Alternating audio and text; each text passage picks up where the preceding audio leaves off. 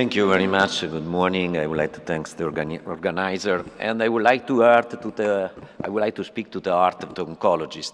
I see that most of the oncologists don't trust in radiotherapies; they are going away. But I will not speak a lot of radiotherapy. We speak about oncology. Okay, next.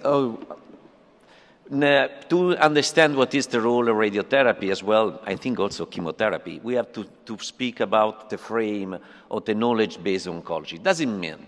In the modern situation, we have to support clinical decision. And to support clinical decision, we have to melt together, from one side, the multidimensional scientific evidences, the different omics that we have in biology, imaging, clinic data, with a patient perspective and with ethic values, because ethics address affordability, address also and impact accessibility to the healthcare. So all these dimensions represent what we call knowledge, and knowledge are behind the clinical decision.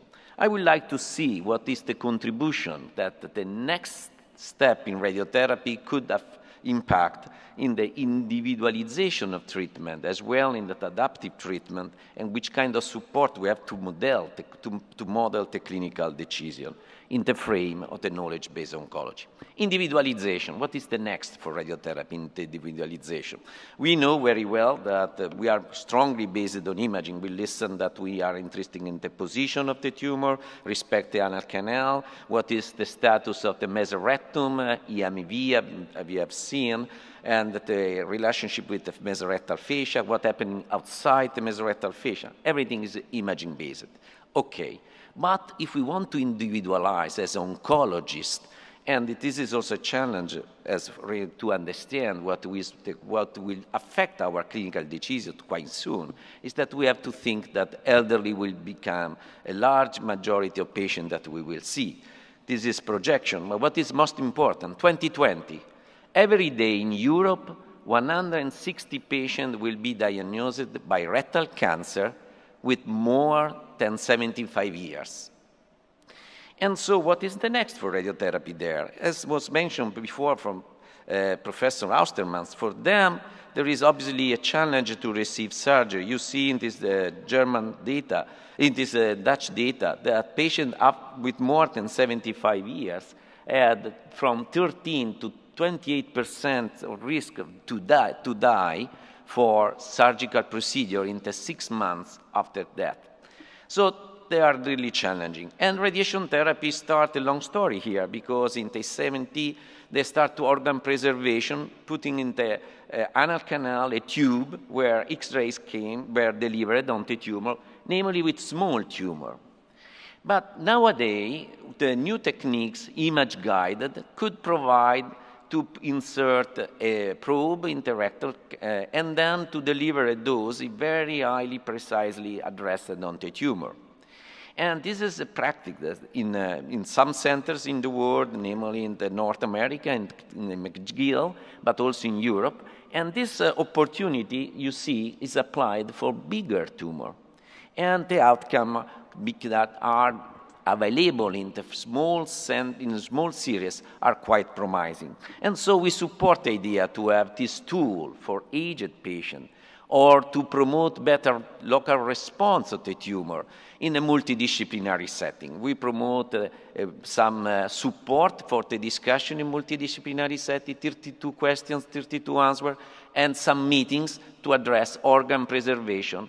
And indeed, the individualized approach for rectal cancer, radiotherapy has as a next the brachytherapy tools to support some patients, some situations where there is the need to have local control of the tumor when other treatment modalities are not so easy to apply. For adaptive is quite known that we have tumor response after treatment, perioperative treatment, and this challenge the following choice. Are we to do surgery? Are we to wait? Are we to do local excision? Are we to do brachytherapy? And this adaptive choice is taking into account some different variables. And this is variables we have seen before, just before from David Cunningham, that he managed a choice on 5 variables. And then he said, okay, we are working with PET-CT, and so we will add some other variable. And the process that is behind is really the next for the oncology knowledge minds. And means that we try to do some exercise. We put together many variables, not only PET-CT variables or MRI variables. We manage by some mathematical tools, just to have here the supporting tool for the decision. And we got the nomograms. You know, the nomograms is a decision tool. The width of the bar are related to the weight of the individual variable. But in this first experience, we saw that what the biological probe, the finger, could detect, the length of the tumor has an impact wider, higher, bigger than the data from PET-CT.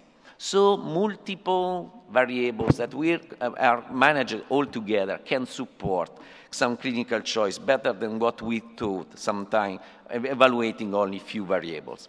This is the background for 2 projects that I am involved in, but I want to share because the background, I think, that can help you to understand what is the next in radiation oncology and in oncology. Why not to do it imaging analysis before, along the treatment? So during the treatment modality, why? Because we tested it. We also put together clinical variables, not yet biological variables, but clinical variables, imaging variables, and we select which of them are more predictive after 2 weeks of treatment of one clinical outcome, in this case PCR, and then we saw that in that moment we can have some decision tool that is a little bit more supportive in the choice of the treatment than only some few variables analyzed independently and managed by the discussion in the tumor boards. And so we did the second analysis there of the large databases that we have from randomized trial to see if PCR is predictive more than, better than disease-free survival at 2 years. Because if we predict the decision based on one outcome that is not related to a reliable marker, I could have some problems thereafter. So what did we did? We put in this draw the relationship from the incidence of distant metastasis versus the incidence of local recurrence. And we have in this first part of the draw that in the first 2 years, there is a group of patients who had an early presentation of metastasis, much more than local recurrence. These are 3,200 patients. They are in the randomized trial. This was a group of very adverse behavior patients, so the ugly patient. Then we have another group of patients that goes slowly to recur, also very late. So the recurrent patients have 2 different behaviors, but the cutoff is after 2 years. So we made the analysis comparing these 2 endpoints, PCR versus 2-year disease-free.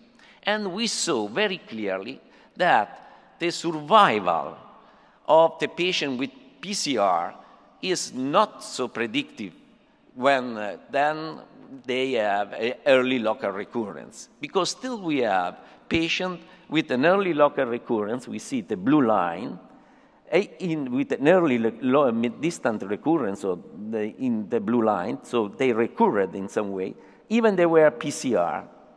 Instead, the patient and they have a very bad survival compared to patient that had no PCR. This patient C had no PCR, but they didn't recur in the first 2 years.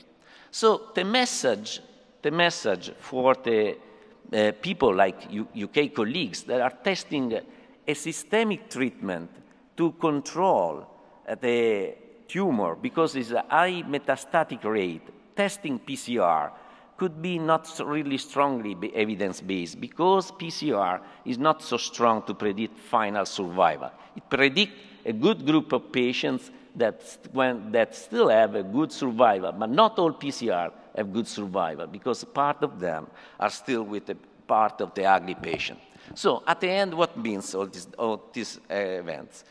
It is data that we collect, that we can consider that we have a group of patients with good chance of survival. For them, the question is if they can avoid surgery or if they can avoid radiotherapy and chemo, not to overtreat. We have bad patients where combined treatment could be beneficial, and some patients that we don't know exactly what is the best treatment for them.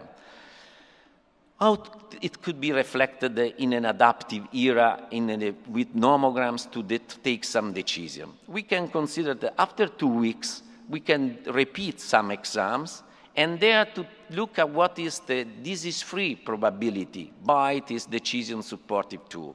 For the adverse patients, we can go there for intensification. We can put here upfront chemotherapy, might not between the radiotherapy and surgery, or to do the same disease-free prediction model after chemotherapy and to put it before the following treatment. But just to test very early what is the prediction for disease-free at 2 years. And then, for the patient who are favorable disease-free, to complete the treatment, and then to look what is the prediction of PCR. And for who is with high prediction of PCR, going in for techniques that are organ-saving, and for patients who are not with the frame of prediction of high PCR, for them, looking what it could be helpful to do, why not afterwards. So in the frame of the adaptive era, combining different omics, putting reliable endpoints, and sharing and using this prediction model along the treatment could be very important. And in radiotherapy work, we are looking to do that. Why? Because we have an advantage, let me say. Because our radiation therapy modality works on a computerized base. Nowadays, in our computers, we have not only the dose distribution of one patient, but more and more, our treatment console are on platforms that are shared in thousands of centers with an easy connectivity between them. So the idea to have large databases that support the decision that we have behind the dose distribution is becoming really possible. So this project that we want to help the radiation oncologist that looking at the dose distribution to take care of the data that are in the packs, in the clinical charts, the data, individual data, the data that are in the archives that are already in the same databases, and the data that are in the archives or other centers that have the same platform. Just to be practical, if I look at dose distribution, when I said this is good, I accept the prediction to be successful. I could be successful with this dose distribution to cure the patient in 80% of the cases integrated with surgery and so on. But if I start to put together the data from in many other variables that I have in the patient, and from the similar patient in my archives, maybe that the choice of the dose distribution that I do could be optimized. And which other data we have? This is what I mentioned before. Sometimes we are rough as a clinician. We use very few data because these are the data that are available. But more and more, there is the possibility to look at imaging with a different perspective. This tumor shape could have a different impact if we look at this other shape again. So it means that there is some correspondence with data that we can get from imaging in an automatic way, and as well for the surface to get numbers that we can put in these large databases to get, this is another number that is fractalis number, just to look at the shape of the tumor and put this number there. As well for the texture of the tumor. It's possible nowadays to find the signature by MRI of what is the texture, put this signature in the database, integrate it with the dose distribution, and so in this way to do a prediction of what is happening. This is for the hotspot. If we can consider this granulation can have some impact also in the hotspot of PET-CT or the diffusion high intensity to get a macro array that is supporting the clinical decision, where the data are from epidemiology, imaging, biology, and response. This is something that is possible to afford, also considering the large number of centers that have in radiation oncology same support and platform to optimize the choices. So this is what is the next. The next is that the radiation oncology could arrive to offer to the oncologic community a more decision-supportive tool based on the fact that many of the data that we handle are already in the platforms that can help us to be more accurate in the prediction of our decision. So this is the background of what is next. We can be individualized because we can take care of the age. We can take care of the decision system by mathematical models. And what we want to support is the integration with all other disciplines to be effective, to satisfy the patient perspective, as well the affordability of the cure and the multidimensional of the knowledge. I have to acknowledge the PhD of groups that in Roma and in the Mastro Clinic work in the two projects. Thank you very much for your attention.